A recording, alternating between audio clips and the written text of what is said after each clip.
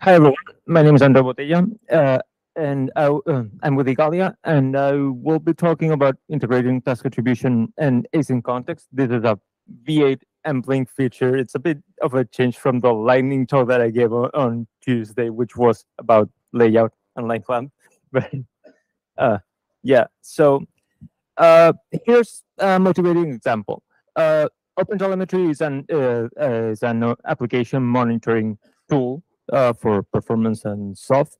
And here we have a tracer that well, it's instantiated somehow. And here we have a click event where we start at an OpenTelemetry span, which is a span of tasks that get tracked with performance and and timing and stuff. And then we do some async operations. In the middle, we call add event on the span, which is in this sense, it's just kind of an console log within the span, and it would show the timing at which it happened. And then after all of this, after fetching, processing stuff, we call span.n to mark as finished. The thing is, if we want to refactor this to have nested functions and like extract some code out and that kind of stuff, you have to pass the span around. That is the only way you like if you need to call add event, for example. There is no other way of learn to pass it around. But if everything was synchronous, you could actually store the span in a global variable, whether it's actually global, local to some module, whatever. And you set the span before starting any operation.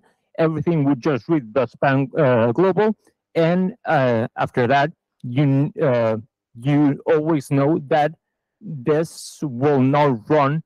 This will only run with the span that corresponds to that call.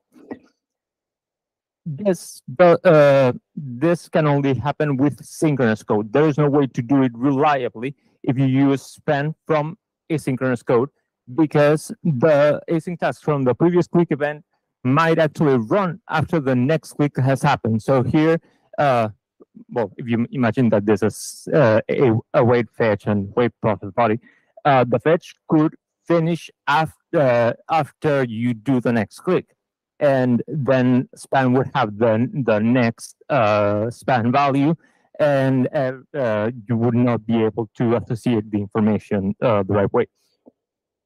So this is a common thing. Having to pass state around async functions is common.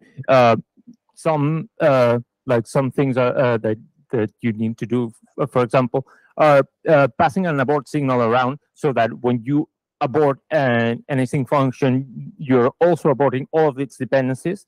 You could, if you're building maybe a logging abstraction that wants to distinguish async flows of control, you have no way to do that other than having the user line code, the user of that API, pass that state around, and everything that basically would use non-local variables if it wasn't, because it's async.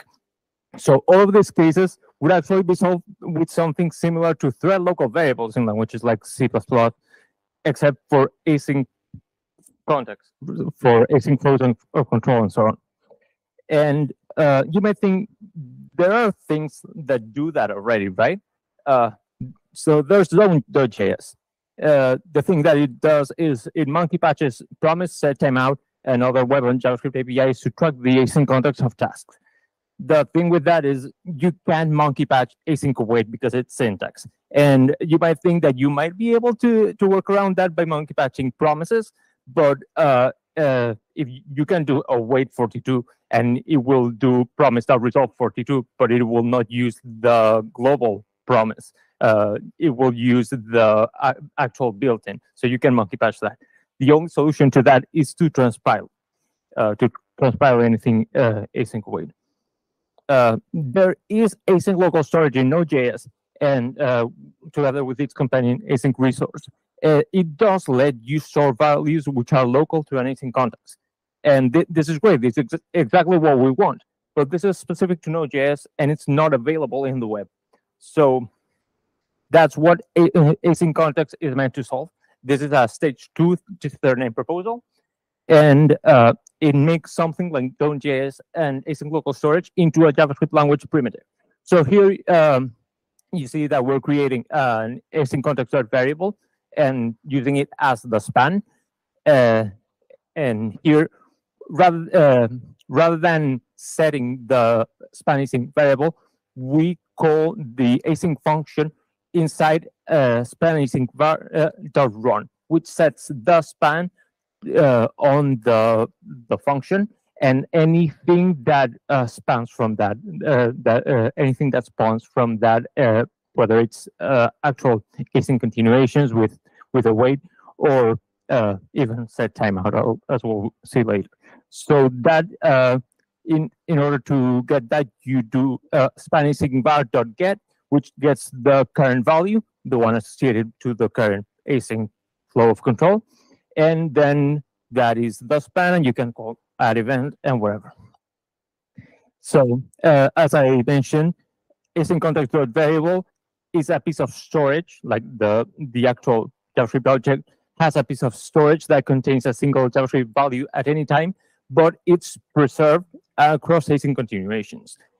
You have the run method, which takes a value and a callback. It runs the callback immediately, setting the value to 42 inside the context of that callback. You also have AsyncContext.snapshot. This is at construction time. This takes a snapshot of every value associated with every existing AsyncContext variable, like every value associated with every variable at the time that you're creating the context. So you can restore this context by calling run and a callback, and it again runs the callback within the snapshotted context. You can use this for building userland schedulers. So here you have a userland schedule. You call defer function. This just stores the callback that you pass to it with the current snapshot. And then at some later point, you call defer functions, and this runs the callback within the snapshot that was set with it. And ideally, we would want all web and JavaScript APIs that spawn any tasks to work like that. So something like queue microtask, set timeout, request animation frame. Event listeners is an open question. We'll see about that later.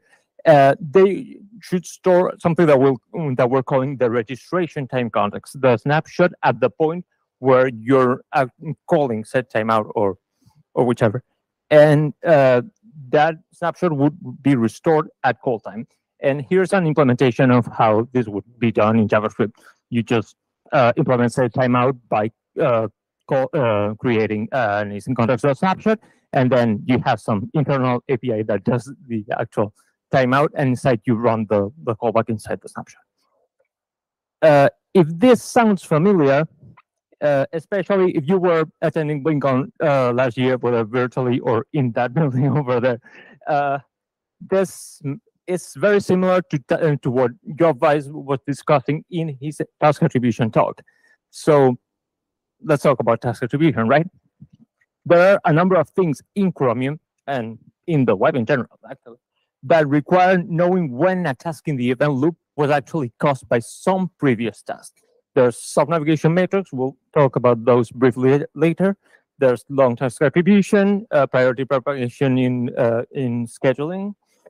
And the way that this works is that any scheduler web APIs, set timeout and so on, they create a new task which is a descendant of the current one. And like this is tracked by task attribution as a descendant, but async continuations, that is any await and any promise for type then, continue the same task. This is tracked with V8's set continuation preserved embedded data API, which basically just you said the current task API for any task, and that gets like V8 handles the async continuation by itself. So, as a bit of a recap, AsyncContext persists a set of key value mappings across async continuations and through web APIs with scheduled tasks. Task attribution tracks the provenance of tasks in the event loop by tracking async continuations, as well as web APIs with scheduled tasks. They're the same picture. So they could actually be layered one on top of each other. And if you ask me, it would be better to layer task attribution on top of AsyncContext. Some people might disagree, but this is some JavaScript pseudocode for how you do that. You could still have the task attribution ID be an integer ID, but you would have an link internal AsyncContext.variable, which would store the current ID. When you call set timeout, you again take the current snapshot, but after the timeout, you create you restore the snapshot, and inside it get the current task ID, which at that point would be the parent task ID. Like you create a new task ID with that as the parent, and you run the set timeout callback inside it, like with that new task ID. In most events, task attribution actually needs any scheduling web APIs to restore the call time context rather than the registration time, which is something different from what you might expect AsyncContext to want. So if you here's an example about tracking sub-navigations from the start, like an initiating click on some element, or the user clicking back on the browser. You want to track that to any actual layout and update, like any layout and paint update. So you have to be able to associate the click event listener and the pop state event listener with the initiating click. And if the click event listener calls history.push state, which is what makes it a sub-navigation, and then they wait a fetch, and then after fetching, you have the script updating the DOM. You cannot have the click and pop state event listener lose track of the initiating attribution. You must be able to preserve that. So each of those event listeners must be a descendant of the initiating click, not of the task where the event was registered, not of the task where you called add event listener or set on click. So you could say that the events are used in two different ways.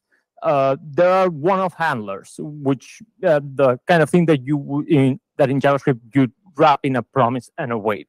Something like a click event in a confirmation dialog that will be dismissed after the click. Like you're showing the confirmation dialog, you're immediately adding the event listener, and after you actually click it, it will be gone. So there's no chance for it to be clicked twice.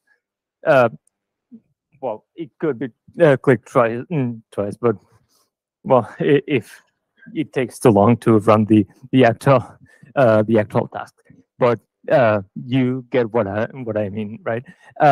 Here's a message event for window or for worker that's waiting for a worker's response to some specific request.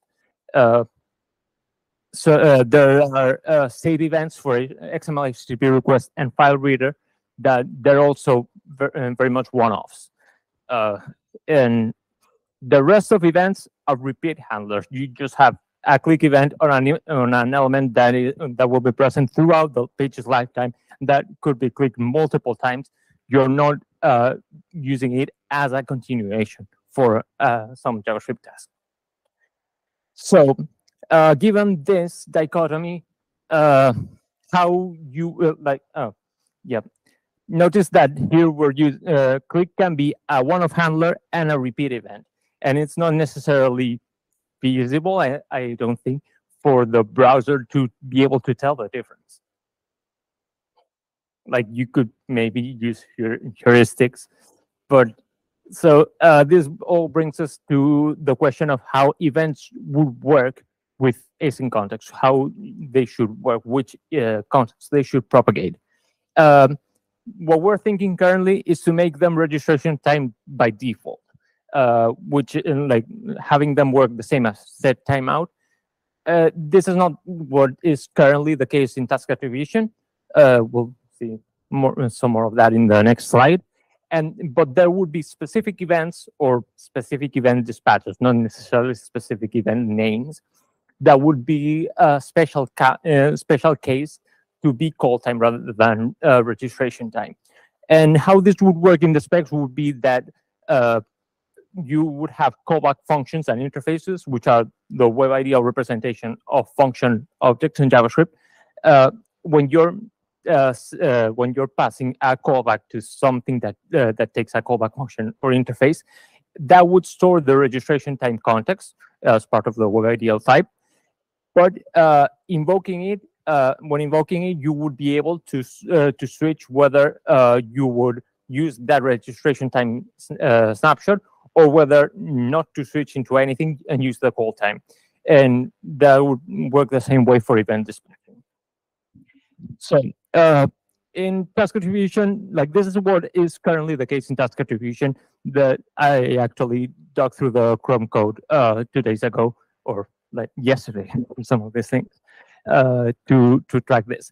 The things that are registration time are currently queue microtask, set timeout, request animation frame, request idle callback, schedule post task, the things that you would expect. Currently, all events and all observers like mutation observer, intersection observer, all of that is call time.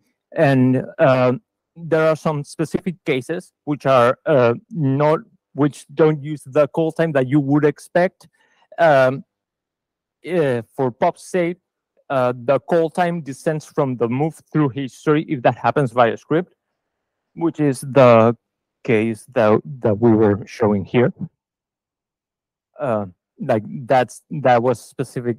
That is special case to allow that use case. And for message, which is when you call post message on a window or a worker message port, if that happens in like if the message comes from the same isolate, then the call time descends from the context at the time of the call to post message. This is supposed to this works that way, as I was discussing with Scott the other day. This is because many user-line JavaScript libraries use post message as a way to schedule things, when there was no scheduler.post task and those things like that. So there are a number of open questions which I was hoping to discuss and maybe try to figure it out in the time that remains. Should task attribution and AsyncContext be implemented together? Even like currently, my implementation in V8 for AsyncContext is works completely separate from set continuation and better set, that thing that we saw before that task attribution is currently using. And like it could be the case that both work separately, and it could be that they're not implemented together. That seems like duplicating work, especially for maintaining, but okay. Or maybe task attribution should be the basis on which AsyncContext would be implemented, but that would be implementing a JavaScript feature in Blink rather than in V8. That doesn't make sense for events to be registration time by default. Maybe it does. Like I was convinced that it should. Not even a month ago. I'm not so sure about that anymore. So, which event should be call time? Is it just these two that we saw here? Because if task attribution needs and finds another use case that you would want to implement, and you also have AsyncContext, which makes this very much observable, that would not be able to be changed after the fact. Like that would become a web reality.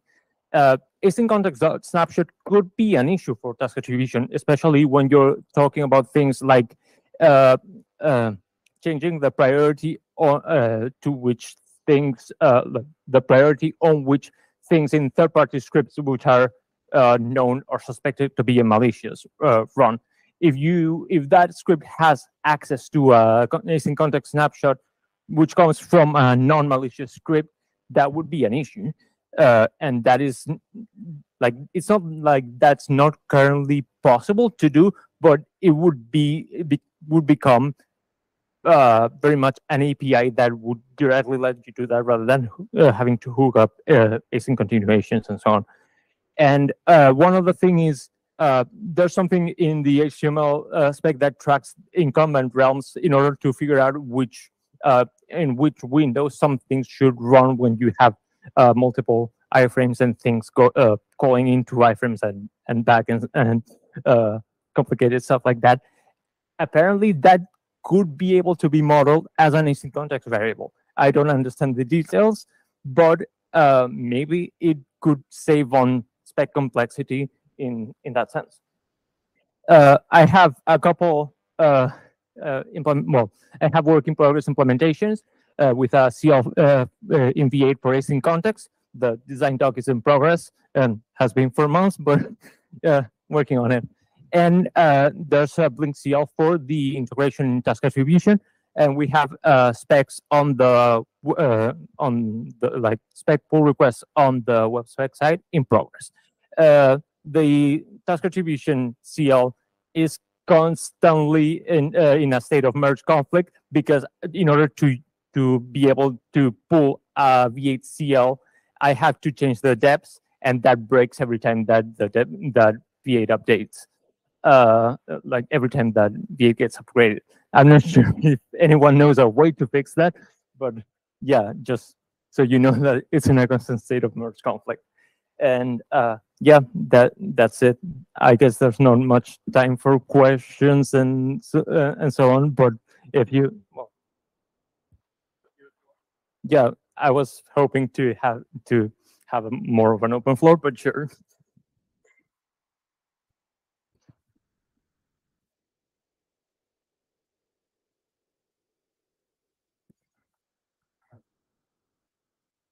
All right, we got several from the floor.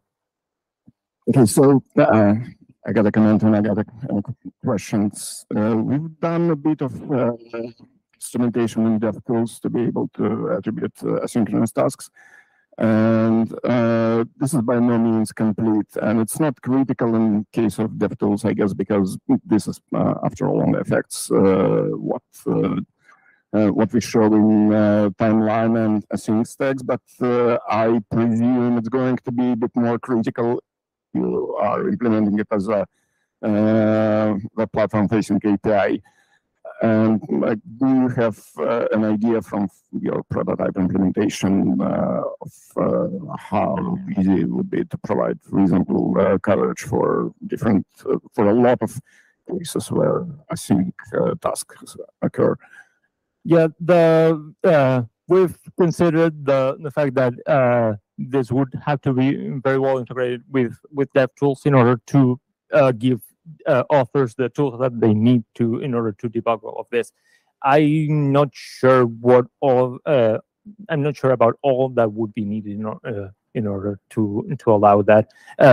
Someone with more experience on DevTools might be able to have some more context. And another question, you seem to be trying to solve a very particular case of providing attribution for performance measurements with a rather generic API that exposes yet another way to pass global state. And the question is whether we are, like, by doing it in a so generic way, whether we're exposing like additional means for developers to shoot themselves in the foot just by sharing global state with a fairly convoluted semantics of how it gets shared. Well, so what like OpenTelemetry is one of the use cases. It's in some sense, it's the I guess one of the use cases that motivated this their name proposal, but there are many others. We saw over where is it? Over here that there are some, like, having to pass state around with async functions seems to be to some extent a common problem. Like I think the abort signal case is very powerful, I think. So it's not only about performance. Would it be a way for users to shoot themselves in the foot? I guess everything can be, but it's important to know that you only have like, this is not so different from the way it was in the synchronous case with a global variable. The only global thing, like, you can only access the state, the storage that is associated to an async context variable if you have the variable. So it would not be any different from that. Even with an async context.snapshot, you would not be able to iterate through every async context variable that is stored in the snapshot. You would only be able to access them if you have them. So I don't think it's a foot gun in that sense. Thank you. I have to admit, I'm a little confused about, I guess, what the objective of the async context proposal is. I went and looked at it, and I see maybe two things that could be. And one was to make it easier to debug. For example, if there is a captured variable that you would not normally be able to see because of the way that closures work or the scope capture works, then you'd be able to continue to see that later. The second was to maybe create some kind of a spiritual equivalent to thread local storage. Is that right?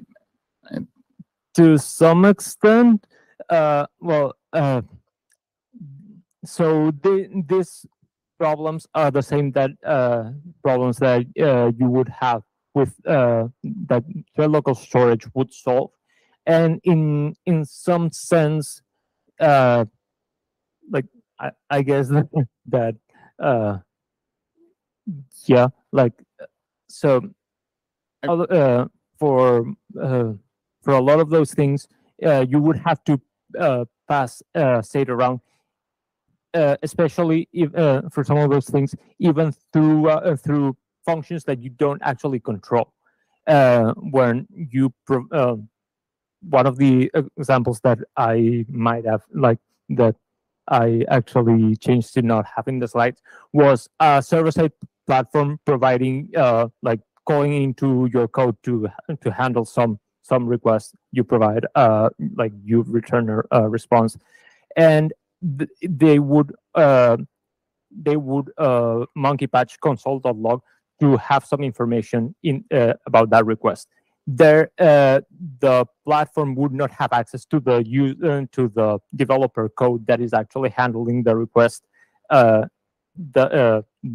developer would be forced to pass state around, and that gets worse when you're talking about third-party APIs that you don't even control their API.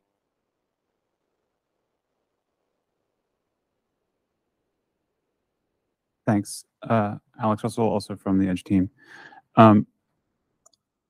Have you gotten feedback on, can you go back to the slide that you were on that showed the last code example that you had brought up that had the... This one? Yeah. There's quite a lot of this, which is boilerplate to get and access the variable that's being closed over here. The only actual boilerplate is span_async.get. The add event is part of the span API. And then to construct it in the first place. All those are quite wordy. Is the plan here to follow up with some syntax? And sort of as a follow-on to that, have you talked to the tag about the integration with the DOM APIs? Because I feel like this is a follow-on to some of the work that was done to integrate promises widely through the DOM, and their support might help you get further down the path. The semantic that you're presenting here is wonderful, by the way, and long overdue, so thank you for doing the work. we're not currently considering syntax in order to do this.